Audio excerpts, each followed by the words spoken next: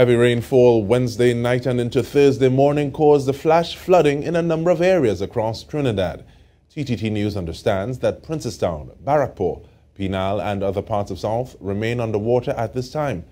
The Meteorological Office issued a riverine flood alert yellow level and warned of gusty winds, street and flash flooding in areas with heavy showers and thunderstorms.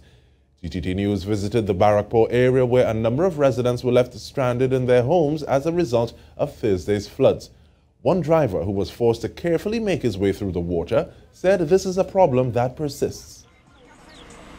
When the rain falling, they clean no drain in the path. So now the whole where everybody who think and they take water. Tell me if that is right. That is not right. Another resident said a lack of proper drainage continues to affect the area. It have no box drain on the side, either side of the road here, to pull the water into the river.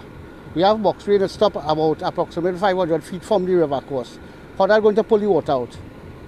A number of health centers were also forced to shut down temporarily on Thursday because of the adverse weather.